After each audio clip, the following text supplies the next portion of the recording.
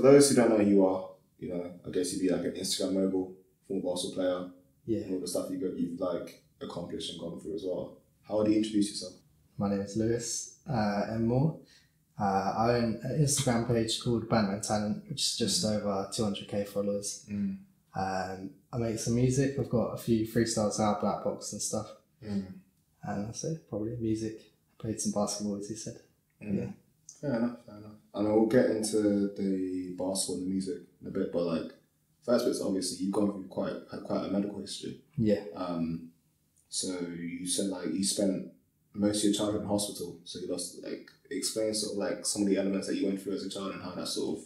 So there's quite a lot, but when I was born, I had 2 kidneys. Yeah. So I was born with 2 kidneys, and then one disappeared. Yeah. So my left kidney. So basically, it just shrunk and then disappeared. They've got an idea. They think it was cysts, like attacking the kidney. So and the kidney just disappeared. But obviously, that caused some problems. So I've had a few operations to try and because obviously when it's shriveled up, it caused there's like tubes and stuff connected. Yeah. So it caused quite a lot of problems. So I had to have some operations on it. Yeah. And one of them failed, which is the first time that operation's ever failed. It's called a pyeloplasty. Okay. And so they had to take some of my intestine to bridge the gap and sort all that. Yeah. So that was the kidney. That was like early stages. And then later on I had like abdominal pain. Yeah. So like my mom says, she could tell when it was about to come. Apparently I'd pull this face. And then it would kick in. Yeah, kick in, and I'd be in loads of pain, or because I was so little, I didn't know how to express it. So how old were you at this point? I think it was from young. I think it was from a few years to sort of. It was through primary school, so probably. Well, up to 11 and stuff. Yeah, for probably 5 to 11. I think that was. But I had something called the TENS machine. Yeah. Which is basically these pads which go on your stomach. So like. 2 rectangular ones, and then I had a little box, and every time I felt the pain I had to turn the dial on, and it's like a tingling feeling, but it's supposed to help with pain. So but every now and then I'd knock it, so I'd hit it and it'd be like get electrocuted. But so that was for that. And then they have no idea what caused that, and in general, and they had no idea what caused it when it would kick off as well. So that used to cause some problems in school and stuff. If I was in pain, I'd get angry and just be naughty. No, I mean, that's fair enough. It's a coping mechanism, isn't it? So. Yeah, of course. I didn't know how to deal with it. So I obviously had like a lot of research done into that. And then later on I had the same thing, but it was in my legs. And it was like a random like spasm in pain. Yeah, because you were playing basketball at this point, weren't you? So all through primary school I couldn't play any sport. Yeah. So I wasn't doing any sport. I couldn't even take part in PE because it's the health risk, isn't it? Yeah, all this stuff like I physically couldn't, and I was in and out of hospital all the time. But so I wasn't doing any sport at this point. It's still primary school. But what would happen was my legs would get like the most horrible pain ever, and it caused me to drop to the floor. Yeah, because you can't bear the weight anymore. Yeah, so it's like it's not like cramp. Like I can't remember it now, like what it felt like. It was like a sudden shock to the system, I guess. Yeah, and what would happen is I'd be walking normally, and then I'd drop to the floor and just roll around like in pain. Like I was little, so I was rolling around screaming sort of thing for like up to a minute, I think it was, or like a few minutes. And then I remember my mum had to, because the doctors. It only happened sometimes, and there was a lot of times where I went to the doctors and it didn't happen, and then we get home, and then on the way home, or when I got home, it'd like spaz out. And then so my mum, they're not saying the greatest if it's not happening right. No, exactly. They don't have anything to work with. Yeah. So they asked my mum to video it. So I remember, I think I fell. It was like on the kitchen floor or something, and my mum videoed it, like rolling around on the floor. And I remember she's probably still got the video like backed up on like. Something, you know, iCloud or something. Yeah. But she had to show that. So that was a leg pain. And then when I hit secondary schools, just before secondary school, how was that? 11, 12? Yeah, I say 11. That's at 11, 12 onwards. Yeah. Yeah. So when it got there, by this point, the abdominal pains are sort of slowed down. I still had a TENS machine because I didn't know like if it's going to kick off again, sort of thing. The leg pains, I forgot to mention, when I was in year 6 to, I think, year 5 and 6, I was in a wheelchair for the leg pains. Yeah. Because obviously if I'm walking and I collapse, like I could hit my head or something. Or anything, and you can't brace. You just damage yourself, yeah. So I was in a wheelchair for that, so I remember I was in primary school in a wheelchair and I had the pads and I didn't want people to know, so I used to tuck all the wires in under my t-shirt. Did you for that stuff? Or like... Yeah, like sometimes, like I remember, because obviously like kids are like that, aren't they? Like well, the lack of understanding means they can take the piss. Yeah, so. But people obviously took the piss a bit, and I remember at one point people ripped all the pads off and stuff. Oh man! And I remember coming home crying, like it's not nice. But the wheelchair, I don't think anyone really bullied for the wheelchair. Cause I think it's more of a. I guess they understand it. Yeah, you got a bit more knowledge on how all wheelchair happens and stuff. So. But I remember going to school, like everyone sitting in chairs and I wheeled up in the wheelchair sort of thing. Yeah. But but the pain would start like in the middle of class, like just anywhere. Yeah. But, yeah. So I was in and out for loads of stuff with the hospital, and and then when I got to secondary school, the leg pains it disappeared. So they don't know what caused it, and it just stopped completely. So the leg pains went. All of a sudden, I didn't have them. Like I remember when I was young, I always used to struggle to walk around. So if I go shopping with my mum or something, my legs would get really, really achy, and I wouldn't be able to walk for very long. I used to have to sit down. But I hadn't taken part in any PE, and then when I hit secondary school, the leg pains and the abdominal pains and everything had all gone. And I was talking to my mum about it the other day. She was saying how I just wanted to play basketball. So obviously I started playing basketball and got very good at it. But it was good because a few years ago I couldn't even do PE sort of thing. So I think it's nice to be able to switch up and actually I had something to like properly go for. Yeah. So it was nice, yeah. What was your inspiration for basketball? Basketball? Like what sort of... Because we were speaking on the way here, and like football, you're not the greatest fan of football, which is fair. Like, yeah. But basketball, like, what drew you to the game of basketball? So I think I used to watch like street ball. I used to watch like The Professor, all these people, and they used to like I'd love to be able to do that, like all the different moves and stuff. So I had like a little basketball hoop in my garden, like probably head height to me now. Back then it was smaller. And I used to shoot from all the different like spots. Yeah, stepping stones on the patio sort of thing. Yeah, and then I just started playing for school, and then just played every day because basically I live opposite a school, and the caretaker lives next to the school, and he said I'm allowed to jump over the fence, play on the outdoor hoop. That's cool, man. Yeah, so me and my mate. Like me and all my friends after school, we walk back from school, I'd get changed into basketball stuff, then we go and play basketball all night. Like I used to sneak out at night time with mates and stuff at like 2 a.m, like go play ball and stuff, Fair enough. Like why aren't you playing now though? So the medical stuff, so obviously the leg pain and everything is all gone, but now I've got quite a lot of complicated stuff with. So there's blood pressure, heart rate, like all this stuff. So it's all a bit under control, the blood pressure and heart rate now, but it's the symptoms that I've also got as well. So a few years ago, it's been going on for years, but my blood pressure is supposed to be sort of standard, and then when you do sport, it goes up, and then when you sleep, obviously drops a bit. But mine would be like dropping high, low, like so that. It's very erratic. Yeah, it's just crazy. And I could be sitting there watching TV. So obviously to work it out, I've had loads of 24-hour blood pressure monitors. Like it goes up every half hour. And like the ECG heart rate things as well. And there was issues with blood pressure and heart rate and stuff. And that's more under control now. I was in hospital for loads, messing around with loads of medication to try and get it more under control. And they thought the symptoms it comes with would disappear with it. So I get the symptoms I get are hot flushes. So like I just get really hot and like I feel horrible even if it's cold. I get like dizziness, palpitations, which you feel your heart beating all over your body. Like, and then I also get things like memory loss. So like we could be like, it hasn't happened now, but sometimes I could be talking to someone and I literally forget what we're talking about and they say something and I'd be like, you need to repeat it. What the hell you say? Yeah, or like, so now maybe like keys and stuff. Because obviously you just leave them lying around.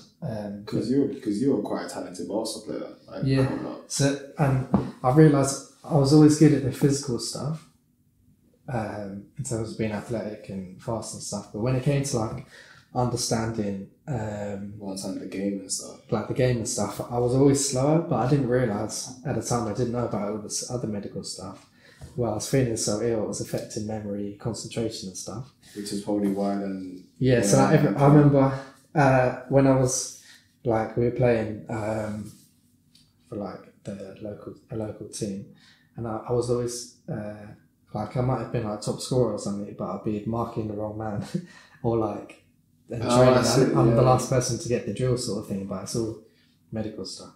But yeah, but the main reason I can't play now is because of all the symptoms basically. So whenever I play, like I feel like I'm going to pass out. I can't see, so like I might be fine, like shooting threes and they're going in, and all of a sudden I do it and it go like 2 meters to the left, and because I go all like weird, yeah. But obviously with heart rate and stuff, it makes it hard to breathe and play and stuff, so it's a bit difficult. In terms of because I understand how your career sort of ended, so like injury and stuff, or like but you managed to find strength and inspiration in like your music. Yeah. So like you wrote a song called Dear Mom, which was like dedicated to your mom and like how she stood by you and helped you. Yeah. Did the black box stuff come afterwards? The music stuff happened because I had a mate in the early years of secondary school that I was really close with. And then he passed away in a car crash. Oh wow! A few years ago now, and we wasn't that close at the time. We hadn't talked in a while, but we used to be like best mates, sort of thing, going around all the time. And because for years I'd been writing songs with my James. Yeah. We used to sit with headphones on for like 3 hours, write stuff, and then when the time was up, show each other what we got, sort of thing, just for fun.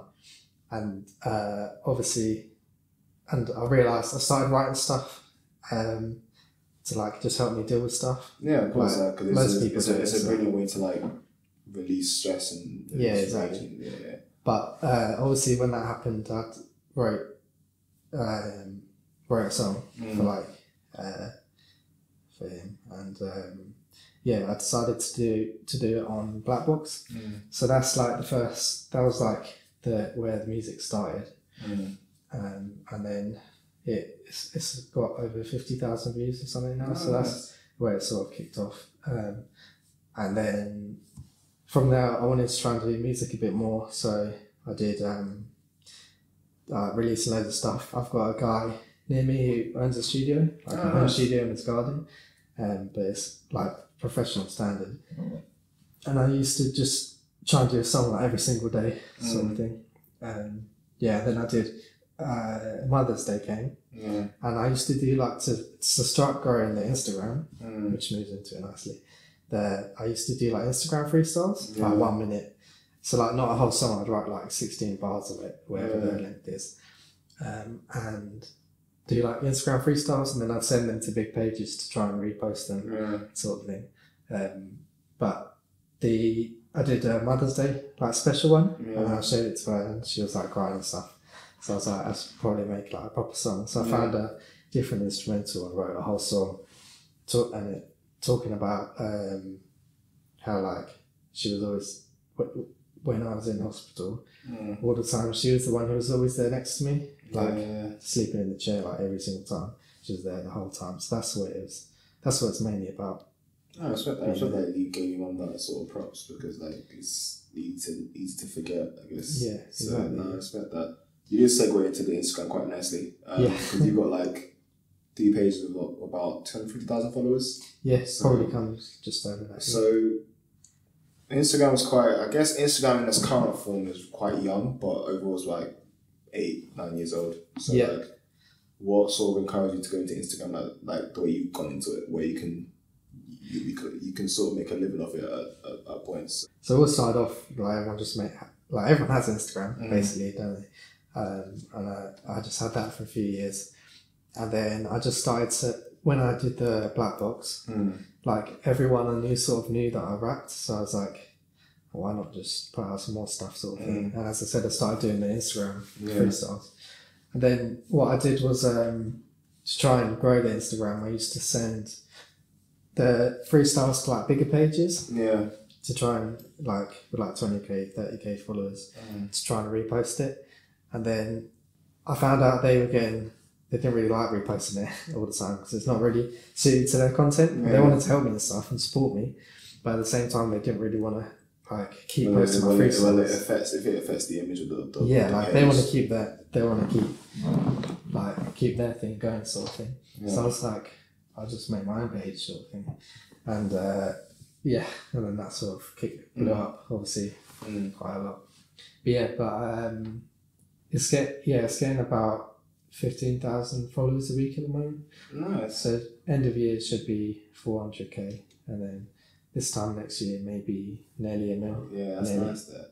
Because yours is quite set up. So in terms of, there's a theory I guess we're discussing of like if you have your page that's a private, it can either help your page or negatively affect your page. Yeah. How have you allowed it to help your page? So when I was starting off, because there's loads of ways to grow a page, but there's like 2 main ways which really help. There's one which is using the explore page. Yeah. And then there's one which is being private. But I used to do the explore page, but that's basically you post less. So I'd post like once a day when I was doing it, and post at an active time. So I think I posted every day one thing at 5 p.m. Yeah, because Instagram's used to be, I don't know about it now, but I know before it used to tell you what hours were the most active, so you can like pinpoint target when to post. Yeah, because I was public, so you had like your page insights and stuff, so you could see when your followers are there. Yeah. And basically there's like engagement groups, which is like loads of pages, and what you do is you post it at exactly 5 p.m, send it to the group, and then they'd all comment on it. And basically for a post to hit the explore page, what it needs is loads of comments and stuff by big pages in a short amount of time, or even like not big pages, just loads of people as well. So I used to put up like slideshows of like it's mostly just a meme page rather than like a full banter page like now. But I used to do a meme and then did like in 3 seconds for good luck and all this stuff, and like to try and get engagement up, because if the post gets loads of likes and comments, then it'll hit explore. So like getting hit by anyone else's sort of like and then at the end I'd say like follow Banter and Talent for like I used to try loads of stuff like follow Banter and Talent in 3 seconds for good luck or stuff like that. So they go through all these memes. But I remember I had like 8,000 followers. Yeah. And I posted a video and it got over 2 million views just by, it was some random video, like I can't remember what it was, but just by using the explore page. Yeah, and then, so that's one way. And then the private is basically people just send posts to their friends. So if I post something, they like find it funny, they'll send it to mates. And then for their mates to see it, they have to follow sort of thing. And that's how the page grows now. Fair enough. Yeah. Alright, cool, man. Because like you've got your personal page and you've got Banter and Talent. Yeah. Is there a third page? So there's Banter and Talent, there's Banter and Fails. Yeah. Which is like just people doing dumb stuff. Falling off roofs and stuff. But yeah, but that's I haven't focused on it a lot, but if I promote it, it can grow a bit. But it's on 12k, but it could be end of year, it could be nearly 100k. If you put the focus on it, yeah. But I want Banter and Talent to be massive to the point where I can just make a new page, get it to 20k in a day, sort of thing. So that's why I'm putting most of the focus into that. Yeah. So what made you want to do Instagram like this then? Because it's sort of a business for you now. Yeah. So obviously I did it for music and then tried to get more exposure for my music. So that's what the Banter page was for, to shout out my music. And then I realised some people messaged saying how much for promotion sort of thing. And I had 30k and I didn't know anything. So I used to do £5 for a post sort of thing. give people exposure. Yeah, I've had a couple of people hit me up about when I want to use them for like doing promo stuff, so I can see where this starts. Yeah, yeah, exactly. And then I was like looking at like all these other big banner pages and people who run them who have like loads of money and stuff and made a living off of it. And I just thought I'd love to do that, because the main thing with my medical stuff is not just struggling with sport but like work. Yeah. So like I've worked loads of places like retail. I tried kitchen stuff, but that was a nightmare because I struggle with like heat as well. Like that keeps everything off. So in the kitchen I was dead. There's a gym near me where I had a shift. I was there for like 3 hours and that was it. I got the job and everything, and then I just couldn't work anymore. But I basically, if I'm having a really bad day and feeling horrible, like when I feel really bad, all I need to do is lie in a dark room, like with a fan, and just sleep. But I guess at that point I can't do anything. Yeah. And like knowing I've got to go to work in like half an hour, and I'm already feeling like this. Stress you out. Yeah, and then I get there and I have to push for a shift, so I find it really difficult. And even the place I was at recently, like they make loads of really good changes, so they make sure like all the places I've been to sort of cater for me. So like I also struggle standing up too long because it's something to do. I can't actually remember, but it's to do with like blood, like clotting or something. It's not clots, but it all goes to my legs. My head goes weird or whatever. So they like so the blood circulation stops. Yeah, I've got loads there. It's a lot more complicated than I can say because I don't even understand it. Yeah, but in terms of working, I'd struggle getting through shifts. So it got to the point where I was just doing 4-hour shift max because like 6 hours was too much. I used to do 3-4 hour shifts, but it wasn't much money because obviously I wasn't doing that many shifts. And you weren't doing enough hours to make up the yeah, exactly, to make up the money. But so I gave the Instagram thing a go and started trying to reach out to people. Yeah. And now like message artists and business brands and stuff. And because the page has grown so quick, it means people are willing to pay more. Like obviously then at 20k I could charge £5 for a post. Now you charge a lot more. Yeah, so like now people pay a lot more for a post. But the good thing about the growth is because it's grown so much, it means that I'll be able to make more quicker sort of thing. Because people pay for exposure, and the more followers, the better I can help them out sort of thing. So it's good because I can now basically work from anywhere, like from my home. Or like even on holiday. Yeah, I was on holiday. It's just for your phone, isn't it? Yeah.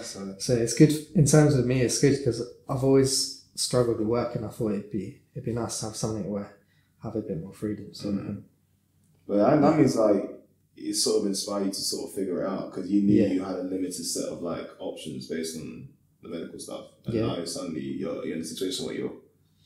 Yeah, exactly. Because I had. Because the idea was, because I'm doing music tech at uni, so like producing and stuff. That's cool actually, no, congrats on that actually. Yeah, it's good. But I thought like music producing, like that's quite good. Like you can sit in the studio, you can have like an aircon and stuff. Yeah. Like I just struggle in like retail and stuff like that, so I thought music producing, like that's different. But now with Banter and Talent, it means when that's growing, I can still do really well at the music producing course, and then if I want to make money from producing beats, I can just put it out to 200. Like by then it'll be like 1 million people. Yeah, and then that way it grows it faster. So yeah, exactly. That's clever, man. That's clever. Alright, cool, man. So obviously, like we discussed the Instagram, discussed the music to a degree. What's next for you? Can you talk about 1 million followers on the Banter and Talent page, which will probably happen by next year? Plan is to, because I'm at a point now where the Banter and Talent things, career-wise and financially, is like really good, and it's looking better because it's only going to get better sort of thing. So I'm at the point where I'm doing the uni course, but I've got something that's actually really, really working out, and like really good money, guaranteed money, and a future sort of thing. And then I've got the uni course. So at the moment, what I'm trying to do is get the best possible as I can in the uni course. Like, I'd still go for a first, and try and balance up the Banter and Talent stuff, and just see where it takes me. So I want to, with the Banter and Talent stuff, well, eventually I'd want to do, because I did a 200k giveaway, like it was just gift cards. That's what people wanted. But I said, what should I do? Loads of people were like merch. So that gave me an idea. Merch is a good idea, actually. Yeah, like even like t-shirts, like hats, like little things, like £15 each sort of thing. Yeah. But eventually I do merch. I'm thinking of doing like, in a few years, do like an app. So like it'll have like, but maybe more talent based, because it's Banter and Talent obviously, but the page it's mostly banter. Like I repost people's freestyles and stuff and music promotions and stuff, but it's mostly like funny stuff. So it'd probably have like a submission box. So it'd be like funny stuff for the page, or like music freestyles like in the bedroom and stuff, and then like a promotion box as well. So I'll have a business side to it as well, but also people can submit stuff on there and then probably upload stuff. And then, I'm also trying to set up, alongside the Banter and Talent thing, I'm trying to sort up a business. There's something called Amazon FBA. Okay, what is that? It's basically, so this video popped up on my thing and it was like, guy spends £10,000 on designer clothes in 8 minutes. So I was like, oh, what the hell is this? And I checked it out and I was like, who's this guy? And he does forex trading, like stocks and stuff. He does affiliate marketing, which is what I do as well. So if like companies or brands give you a code for like Uber, for example, every time someone signs up, you get some money. So that's one thing he does. And then he does Amazon FBA.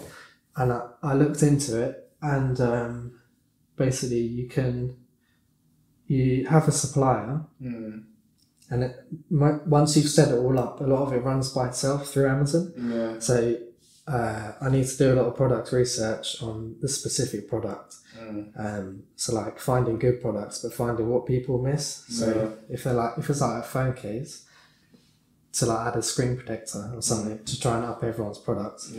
So the plan is to get that going, and it runs itself. So I never see the product; it's all kept at the Amazon warehouse and everything. But the I've got a mate who I'm meeting up with, and he's making quite good money from it weekly. So I've got a good supply link.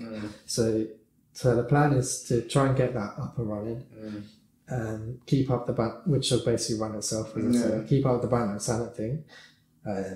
Just like growing the page and making sure I keep making good money on it, and then the music producing as well. So I'm trying to get this set up ASAP, the Amazon one, so it sort of runs, if you get it, and then I'll just focus on the music. And do you not fear, I mean, because it's a brilliant idea, and I guess, do you not fear the element where if the product's bad, your face is attached to it? Yes, so my face isn't attached to the Amazon product, because it's through Amazon. So what I try and keep it separate to the Banter and Talent. So you're not. I guess it's not part of the brand, I guess. Yeah, but at the same time, what I'm going to try and do is, since I want to make merch, like maybe make this branded anyway. Because if you brand a product, then it increases value. But it also it's like you've got your own brand. So what I'll try and do is build like a Banter and Talent website with merch and stuff, but sell some of the products on Amazon to completely different people. So like they'll go out to millions of people, and then this will go out to my followers, if you get me. So, but in terms of the Amazon thing, like if it's not a good product, so the research is it can even be like pencil cases, like something simple like that. You can make a decent amount, especially if I can promote it on my Banter page. But there's little things you can do. So like, instead of people leaving a bad review on your Amazon thing, you can leave a contact note so they can message you directly. Because you want to because you want it to affect the stock. You want to have a 5-star thing. You want to. So there's loads of tricks to get onto like the first page when people search like pencil case. It comes up with like your number one, if you get me, and bestsellers and all this stuff. So I'm trying to get all that perfect, and then it should be fine, basically. Alright, cool. Well, it sounds like you got a lot coming up. Yeah. I definitely wish you all the best. It's definitely going to be great meeting you as well. Thank you very much, you too. Yeah, man. Wish you all the best, man. Appreciate it.